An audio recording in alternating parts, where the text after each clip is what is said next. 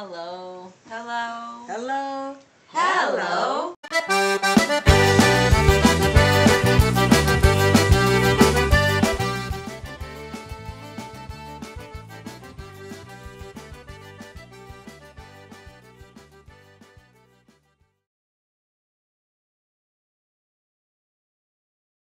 And my biggest problem with the way people operate is like, oh, Obama this, Clinton that, Reagan this, Bush that, you know.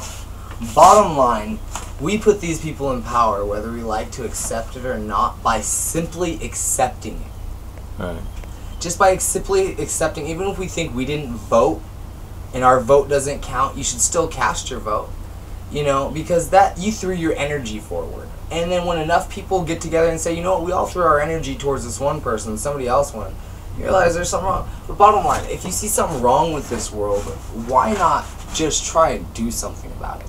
You know? Right.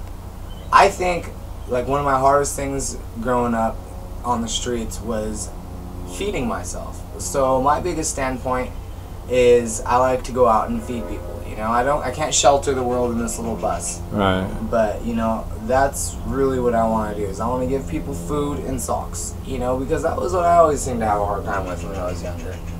And, I don't know, like, you can't depend on the people running this country to change our lives and what we need to happen.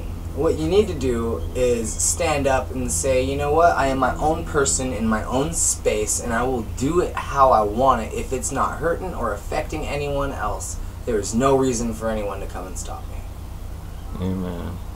Less government, more people, more free market.